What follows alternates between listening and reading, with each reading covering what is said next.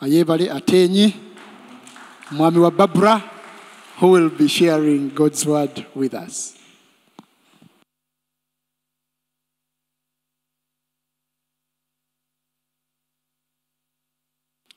Let us pray.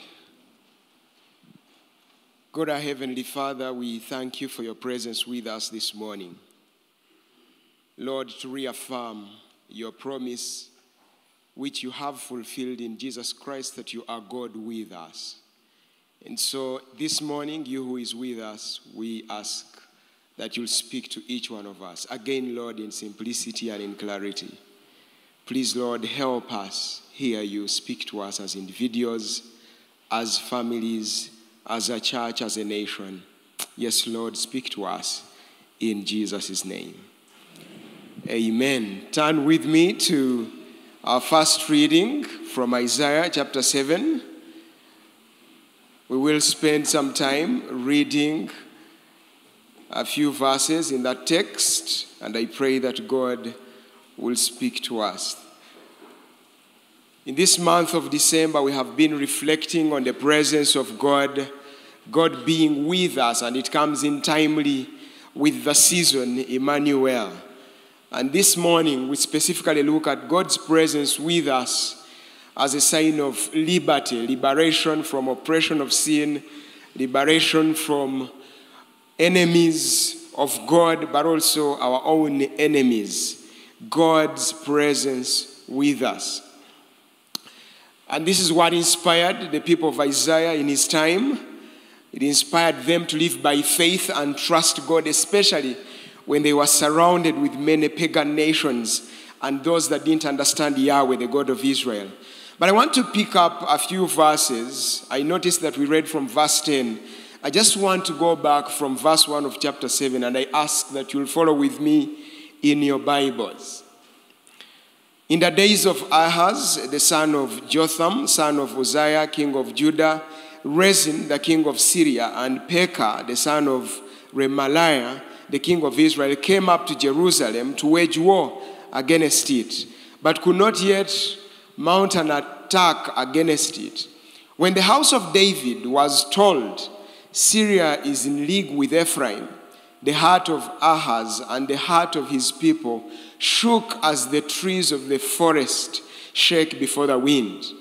And the Lord said to Isaiah, go out to meet Ahaz, you and Shear-Jashub, your son, at the end of the conduit of the upper pool on the highway to the washer's field, and said to him, be careful, be quiet, do not fear, and do not let your heart be faint because of these two smoldering stumps of firebrands at the fierce anger of Rezin and Assyria and the son of Remaliah, because Syria with Ephraim and the son of Remaliah has devised evil against you, saying, let us go up against Judah and terrify it, and let us conquer it for ourselves, and set up the son of Tabel as king in the midst of it. Thus says the Lord God, it shall not stand, and it shall not come to pass, for the head of Syria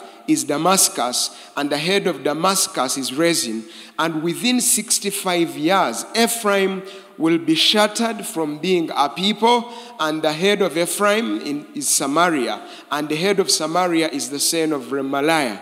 If you are not firm in faith, you will not be firm at all. The word of the Lord. And so we are speaking of a time a time of King Ahaz when he ruled Judah. An evil king Ahaz was. He was not a godly king because he chose to worship idols. He even offered his own sons in the fire to false gods. And so this evil influence did not just stop with Ahaz, but it went to the nation, to the people of God. They started worshiping idols, and this led to their punishment and the defeat of Ahaz and the defeat of the entire nation. And so the events we think about, even the promise of a child born of a virgin, has this background that King Ahaz is not just a king, but is an evil king who has deliberately decided to turn away from the Lord. And when he heard that northern Israel allied with Aram to fight against him, he was terrified. His heart was shaken. And the image used in this text is that the shaking was like the trees in the forest that are shaken by a wind. It was such a terrifying event to know that people have allied themselves against Ahaz and his nation. It was such a shaky situation for him, and that fear overwhelmed him. He was overwhelmed with fear. The entire land could not imagine defeat. They were totally defeated, and listen, they were defeated before even the fighting took place. They were defeated before they engaged in warfare, before they even started fighting. But this fear is because it is a fruit of idolatry. They have chosen to turn away from the Lord. And each time you turn away your face from the Lord and face anything else or trust anything else, fear will always overwhelm you. Let me say 3 things by way of encouraging us again from this word of God. Number 1, God often works beyond what we ask, think, or believe, even in the face of our weaknesses. Can I say that again? That God often works beyond what we ask. God works beyond what we think. God works beyond what we believe, even in the midst of our own weaknesses. We see that at this time, God came to the people of Judah. God was with them. Even when they were too terrified to go to God, God in his mercy, in his grace, came down to his people. Ahaz did not make any attempt to meet the Lord, but God, out of his mercy, came to Ahaz, came to his people, and he gave them this message in the midst of a crisis. When they are under attack, when everybody is allying themselves against the people of God, instead the people of God should go to God, but they have not even gone to God, but God chooses to come to them. It's nothing but his grace. And so God gives them a message, and listen what it says: be careful, keep calm, and don't be afraid. Be careful, keep calm, and don't be afraid. The Lord spoke kindly and tenderly to ease the fear that was overwhelming his people. He spoke so calmly so that his children would receive the assurance that they have not been abandoned, that they are not by themselves. God is with them. And he calls the enemies of his people smoldering stubs of firewood. He says these are 2 smoldering stubs of firewood. In other words, they will burn and soon they will be over and no more. Praise the name of the Lord. They were fierce and mighty before Ahaz's eyes. However, they were small in the sight of God. Yes, they were terrifying to Ahaz. They were terrifying to the nation of God, but they were such a useless thing in the eyes of the Lord.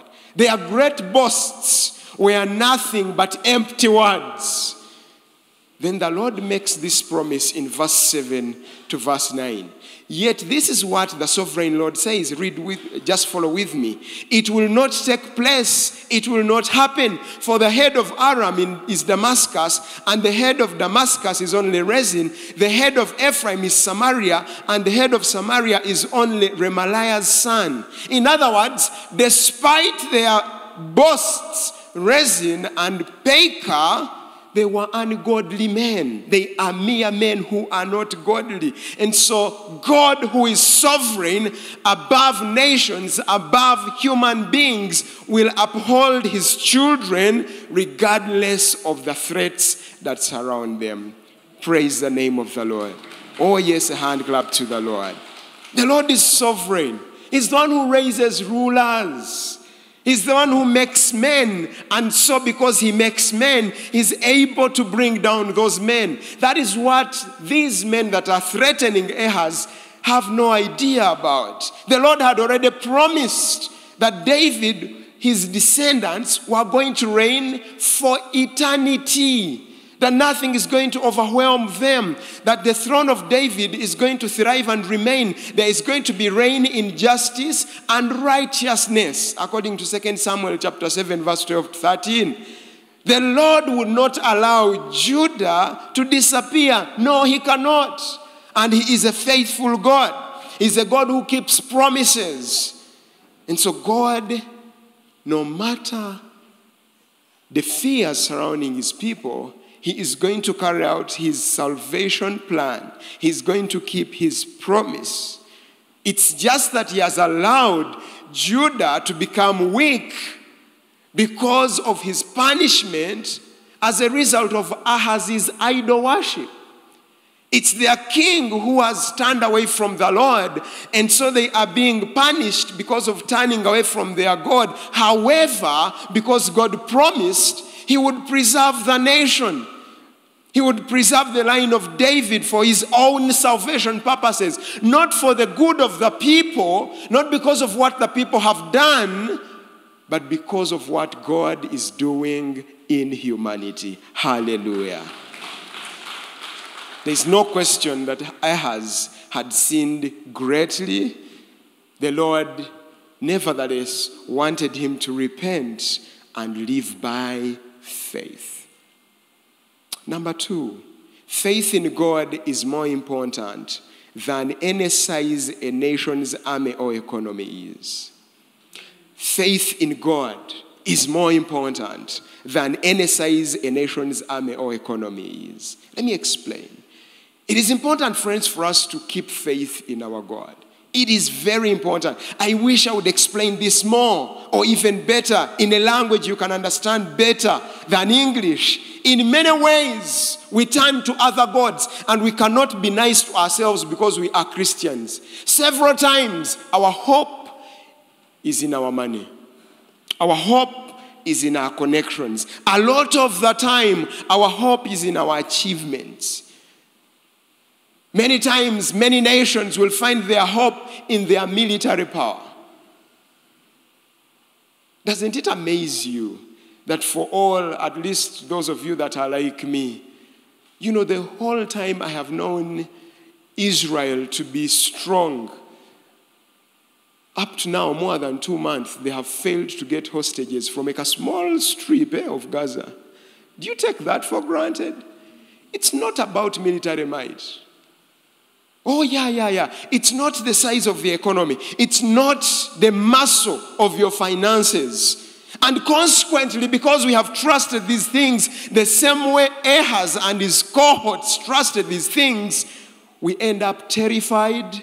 We end up anticipating broken families, random acts of violence. There is this falling apart. There is that not turning out the way we anticipated. In many ways, God has allowed these things as a way of disciplining us so that we don't just get lost in the things going wrong, but we come back to our senses and repent of our sins and trust the Lord. And get back to the Lord. Hasn't he promised us that when we humble ourselves and pray and turn from our wicked ways, he will hear our prayers and heal our land? Hallelujah. So God gives a wonderful message of comfort and encouragement to Ahaz, but Ahaz ignored the Lord. He wanted help from an army of a nation.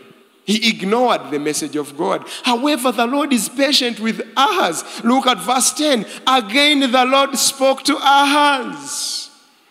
This time, the Lord invited Ahaz to ask for a sign to confirm the promise. Even then, Ahaz rejected God's offer.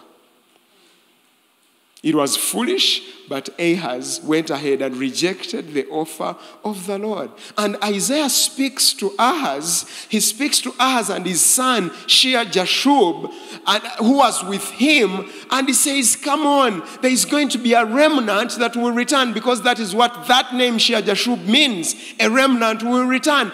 By way of God speaking to Ahaz that God will preserve a remnant of his people, as long as they are faithful to him. Yes, there is this threat against you, but God will preserve his remnant. You're not going to be destroyed. And let me encourage you, those of you of our time, that no matter what is happening in the world, God will still have his remnant. Praise the name of the Lord. Science and technology can invent and do whatever they want, but God has pronounced himself that you will be my witnesses to the ends of the earth. And that is not in our power, it is in the power of the Holy Spirit. Hallelujah. God will preserve our generation. God will preserve the generations to come, because he is sovereign. Hallelujah. He will have his remnant. Remember, God often goes beyond what we ask, what we think, what we believe, even what we qualify for. The Lord did not leave Ahaz alone. Ahaz has no interest in trusting God. He has his own plan. God rebukes him, yes, but he also gives him a sign. Look at verse 14. Therefore, the Lord himself will give you a sign. The virgin will conceive and give birth to a son, and will call him Emmanuel. So despite his refusal to trust in the Lord, God, who rules his people because of his sovereignty, despite their mistakes and sins and rebellion and unbelief, God does not give up on us. He really does not. And so let me tell you, God is with us, and therefore we cannot dismiss him from us. Amen? God is with us to the very end. The sign of a child born to a virgin, Emmanuel, God with us, emphasizes to us that what God really wants his people to do and to believe is that he is with them constantly. The whole point of giving that sign is that God wants the people to be assured that they are not on their own. He is with them. And like many signs in the Old Testament, this one would be fulfilled both immediately but also in the future. So in the time when this text is being written, or in the time when these events are happening, indeed God was with his people and he delivered them from their enemies. But also in the future, Jesus Christ, like we had in the gospel, would come again born to a virgin woman. Praise the name of the Lord. And so as the enemies of God were making noise, all the people needed to do was to look at the sign in the child born to a virgin in the time of Ahaz and be reminded of God's promise and God's presence. Each time we are intimidated, each time we feel terrified, we should remember the cross, because that is the climax of a child born to a virgin who overcomes even death. Hallelujah. God reminded them by this sign, and he reminds us this morning that our deliverance is assured even in the midst of troubles. And it does not end here. I wish it ended here. Ahaz would have had good news. However, it continues. Because of his stubbornness and unbelief, God added to his original prophecy of punishment. In verse 17, the Lord foretold that the king of Assyria would attack Ahaz and Judah. It would be worse than anything Judah had experienced since Ephraim broke away. And so Isaiah describes Judah's shameful end, humiliating defeat. And when you read in that text, he compares it to having your enemy shave your head and legs and beards. By the time your enemy gets you to that level of shaving your head, you are totally humiliated. And that is what God compares it to. The land would be so devastated that only thorns would grow there. The economy would be devastated. Everything, all their wealth would be lost. Even as I come to the close, I say to you that worldly options will land us in trouble with our God. If we do not wholeheartedly devote ourselves to the Lord and seek worldly options, we will soon land into trouble. Ahaz rejected the Lord's help because he wanted to get help from Assyria. He could not trust in God because he trusted Assyria. And the same way, if we do not stand firm in our faith, we are not standing at all. Number 3 and last, God is not just with us in trouble, he came down to dwell with us constantly. Isn't that good news? God is not just with us in trouble, he came down to dwell with us constantly. The prophecy of a virgin childbirth goes beyond what any religion can describe. It goes beyond what prophets can even imagine. The God that promised deliverance to Ahaz became God-man on Christmas. Hallelujah. And so the only way to our salvation is to trust in that Lord, Emmanuel. It is that God alone who can save us from all our trials. It is that God alone who can save us from our troubles. And when God is on our side, the enemy is doomed because God never loses any battle.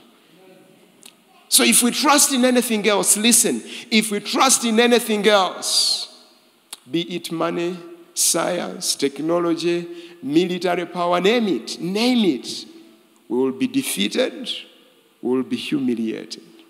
Like Ahaz and his cohorts, and it is in a record that whoever chose to trust in anything that is not the Lord, it didn't go well with them. What makes you think that it will go well with you if you deliberately choose to turn away from the Lord? Because his word is true, yesterday, today, and forever. Everything else will pass away, but his word will remain true. Yes, I do agree. Sometimes we face challenges that overwhelm us, challenges that we do not have capacity to withstand.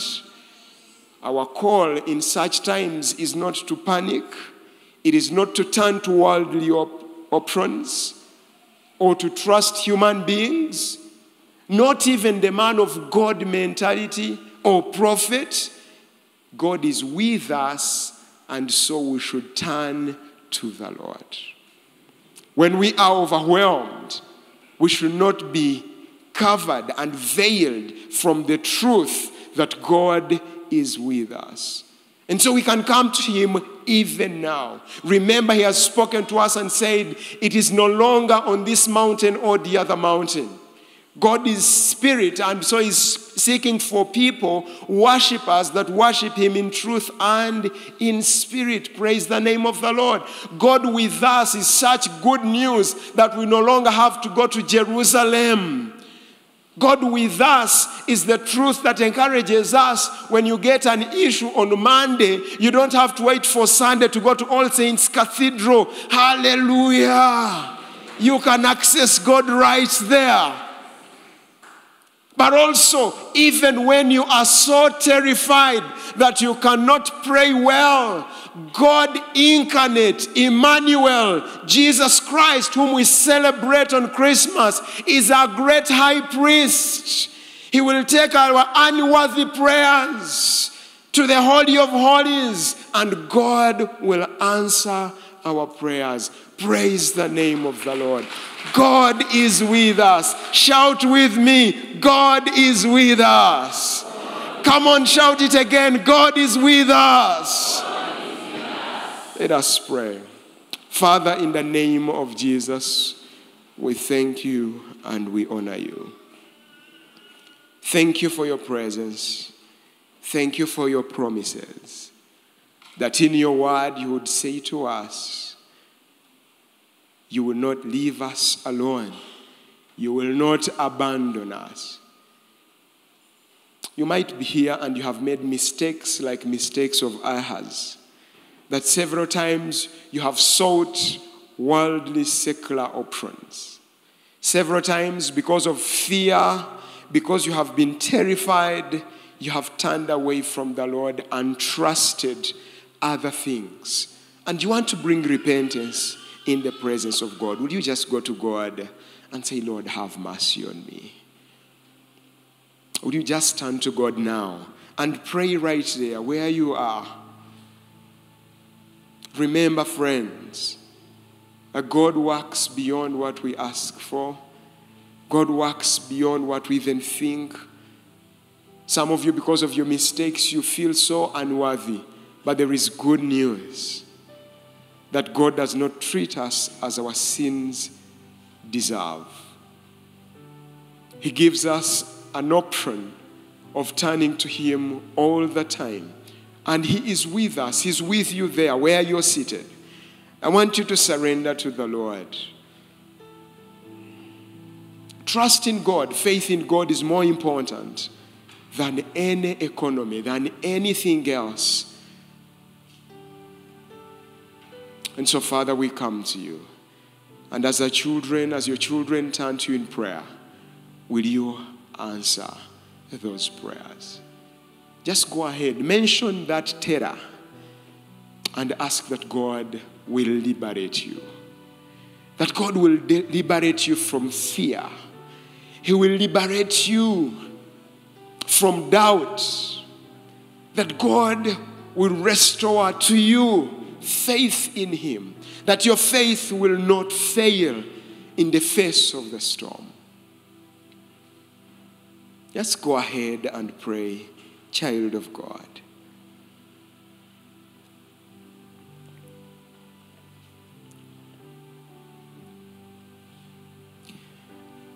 Yesu beranange, Yesu tonde kangawo, amatabanga manji, omuyaganga munji, jesaba museno beranange. One more time, Yesu beranange. Yesu beranange, Yesu tonde kangawo, masabanga manji, emuyaganga munji, jesaba museno beranange. God bless you.